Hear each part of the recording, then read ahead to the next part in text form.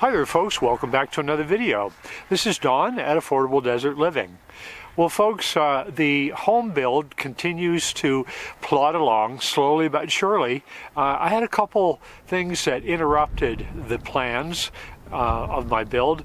I had a close personal friend and also a family member both pass away within a matter of weeks of each other. So the home build has slowed down a bit. But today I wanted to talk about the issue of protecting all of that wood in the structure of my floor. And I asked my neighbors, do you have any issues with termites? And they said, no, we've been here for a long time, no issues with termites. But all the data online says that Cochise County has termites. And so I thought, let's start dealing with those before it even happens. So in Cochise County and the Sierra Vista area where I live, there are two main species of termites that dwell here.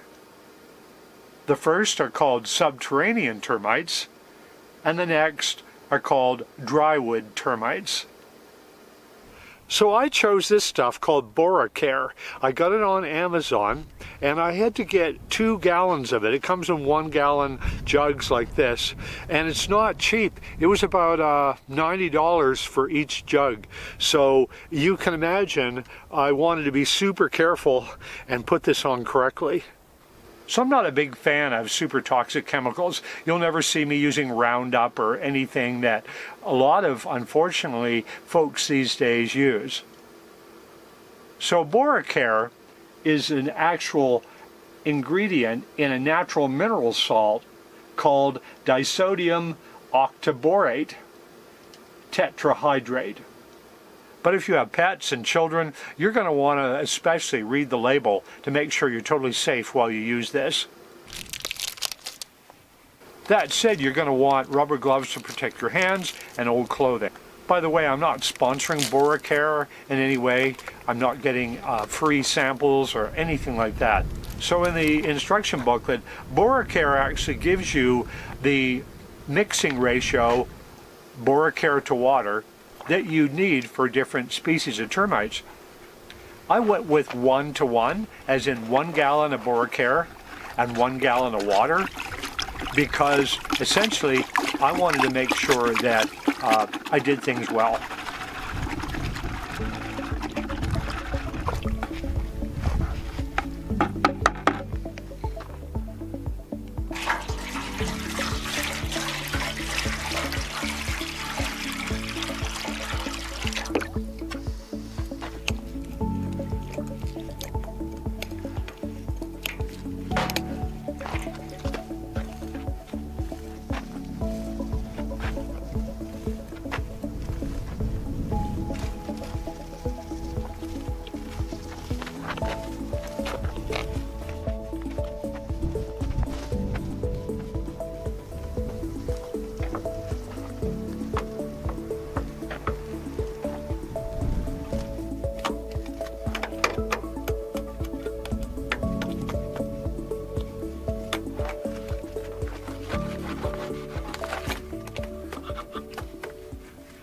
So while the roller is pretty wet, that allows me to get into these corners a little better.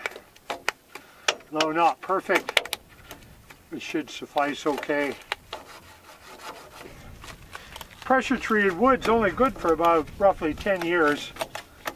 And then the termites can have their way with it. So this stuff is good, everything I've read, for the lifetime of the building.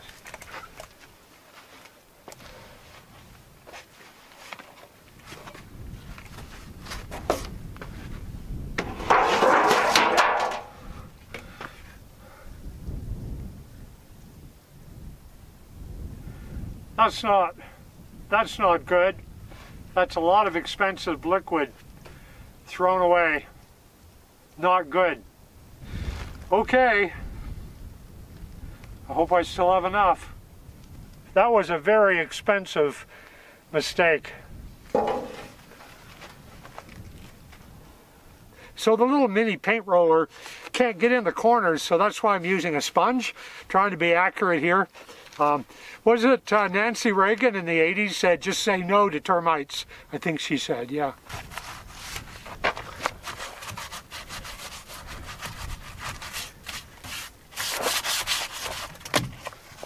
Oops, almost dropped it.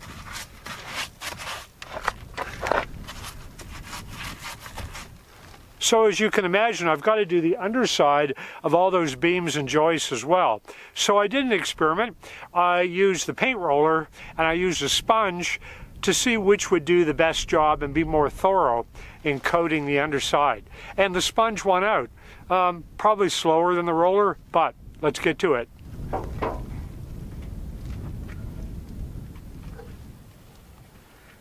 Easy does it. I don't want to kick the pan over like the other time.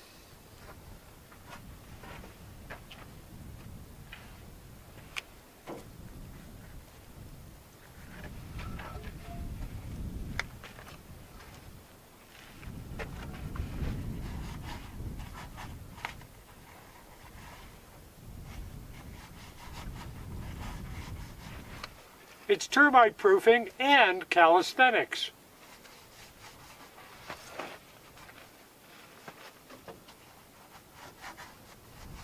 Okay, how to turn the camera off with gooped up gloves. I'll use the stick. Well, folks, proof I do read your comments and basically take suggestions if they'll improve my build here. I'm going to read you this comment. This is from Marcel Racine. Are you accepting that the shims, which do work great for some things, are leaving you with a significantly smaller contact patch as compared to the full surface of your joists? I understand what you're trying to accomplish, but a smaller contact patch over each contact location can compromise the structural strength of your house. Just an observation from a 32+ year general contractor. So thanks so much for your input, and rest assured, I listened.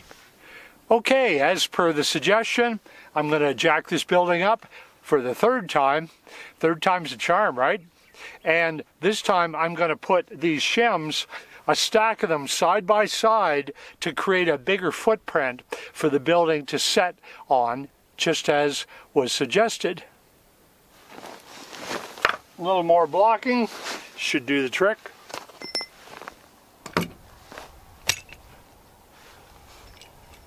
Now the neck's too high, so we'll lower that by turning the button on the jack, as we did before, counterclockwise. And there we can push it down.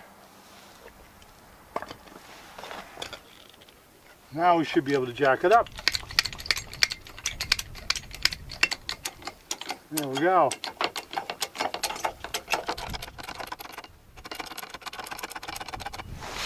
Now we'll do the other side of the building to make it come up at the same time.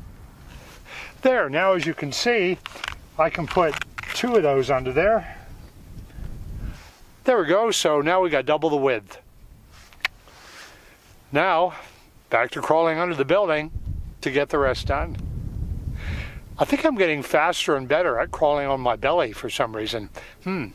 Good exercise. Not doing Pilates, so this is going to have to do. Here we go.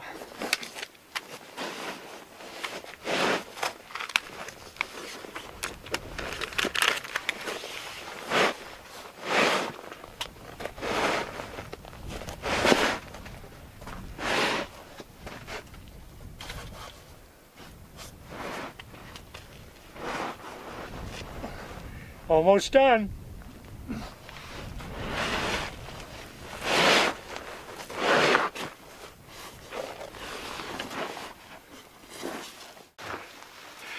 Okay, done. Well, I gotta let the building down.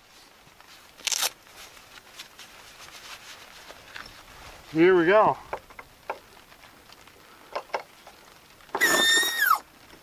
The magical sound of the job being completed. Just in time, because it's starting to rain. So as always, folks, thank you so much for watching these videos. If you haven't subscribed, please subscribe. Hit the notification bell. That'll let you know when my next video is produced, and there'll be lots more videos about my home build coming up. Thanks again. See you on the next video.